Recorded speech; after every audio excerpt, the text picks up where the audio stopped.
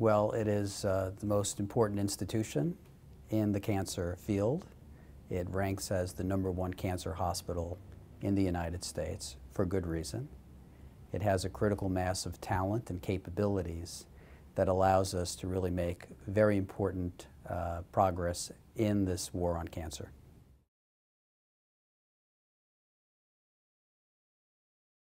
We're finally at a point now where we have this confluence of technology and a level of understanding that allows us now to think for the first time of making a decisive assault on this dreaded disease, to dethrone this emperor of maladies.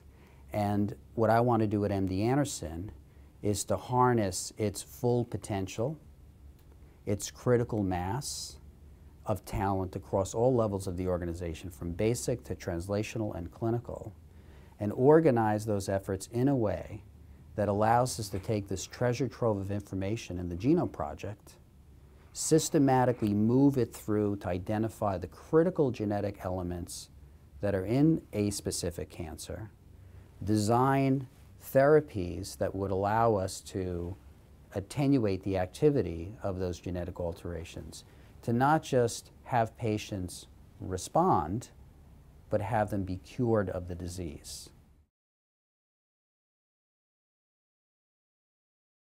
I think that it's hard to predict.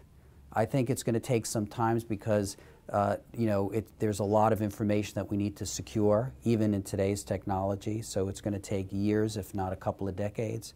But I think that the progress is going to be staggering over the next couple of decades, and we're going to be able to think about durable responses to treatment, rendering treatments that are very safe and effective, and so on. There's another aspect of this which often goes unspoken, which is a very happy problem that we have, which is that we have an increasing number of survivors. Many patients are surviving their encounter with cancer. So we actually have to think about not just curing cancer, but rendering safe care as well. Well, many positive things. Obviously, there's a lot of uninsured Americans. We need to bend the trajectory of the healthcare burden in society overall at every level. There are many good things that are coming out as a result of this. The fact that we're going to bring more individuals into the system, coverage for things like prevention, for routine care and cancer clinical trials. Many aspects of this is the right thing to do, very beneficial for society. The challenges that we face at an institution like MD Anderson is that as patients come into the system, the kinds of reimbursement that we get for services rendered is not fully recovered. And so there's an enormous amount of economic pressure that we and all academic medical centers are going to be under. Now, the way that we're addressing that in part is to very aggressively and proactively enhance the quality of care while reducing the cost of that care. And in fact, we have a new institute that we've developed for cancer care excellence, which is taking on the science of evaluating how is it that we render care, what is the evidence that a particular type of care is the most effective means of handling a disease, and what are the economics behind that. These are things that have not been measured previously because it's been about the patient and the physician. There hasn't been that level of analysis to say that these is exactly the sorts of things you should do, and if you have a list of options, what's the most economic path to take?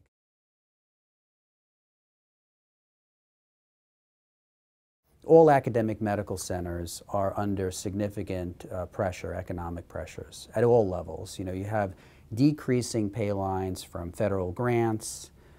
You have the challenges of managed care, the Affordable Care Act as well, which are providing economic pressures on all academic medical centers because those are relatively unfunded relative to other types of activities in the healthcare system. So and then you have the declining budgets, as all these state budgets are under tremendous pressure, et cetera. So you've got this confluence of headwinds that are really presenting challenges. So at MD Anderson, we're very fortunate in that we have an extraordinarily competitive and talented staff that are able to compete for these grants. We are the largest grant recipient from the NCI in the United States. So we have an extremely strong base, and we have very good mentorship, and we have very good programs that will further enable them to remain competitive. One of the brilliant things that Texas has done, which has put us into an amazingly competitive situation across the country, is the CPR funding. This has been a tremendous shot in the arm for Texas in general, and it's great for cancer. This has had enormous impact. I can tell you that, 12 days into my presidency, this has enabled us to secure very good inroads to recruiting star faculty, retaining our most talented individuals, not just at MD Anderson, but across the state. One has to recognize that the only real solution to the major problems that face us economically, sociologically, and politically is science. There's just no doubt about it. By the year 2025, we're going to have 1.2 billion individuals over the age of 60 worldwide. It's practically the size of the nation of China. If you look at the incidence of the great diseases beyond the age of 60, cancer, Alzheimer's, heart disease, diabetes, there is an exponential increase in the incidence of these diseases. They practically double every 5 years after the age of 60. So you have these changing demographics.